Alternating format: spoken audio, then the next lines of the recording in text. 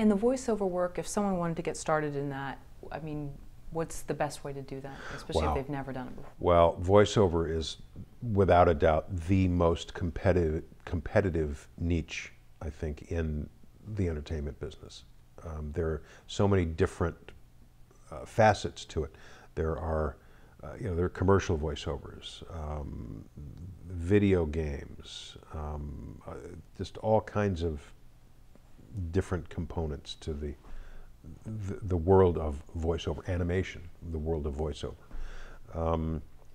The most important thing I think a new person can do is to take a class and learn how to do voiceover. Doing voiceover is not about having a voice like this 99% of the time. It's about, and the flavor of the day changes constantly. And you have to be adaptable to that and go with that. And you have to be able to take direction and learn how to say a phrase in 99 shades of blue. And being able to interpret copy is so important. And you learn all that in a voiceover class. And there are a number of different good ones that are being offered in Los Angeles at any given time. And then, something you might find that it's not for you. But give the class a shot to find out whether or not this is something you really want to pursue.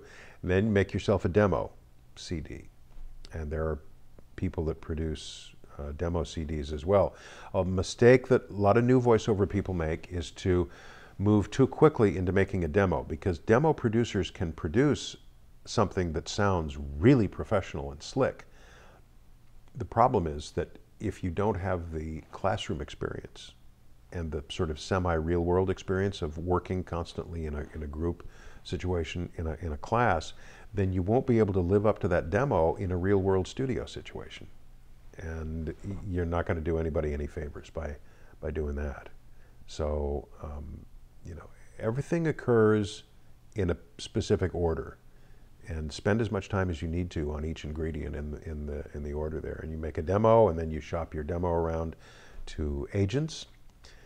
And voiceover isn't really a hobby. It's not a part-time thing. You really sort of have to commit to it as a full-time endeavor if you really want to have access to the auditions and to the opportunities that come with voiceover. Yeah, it's daunting. It's daunting, but the rewards are great.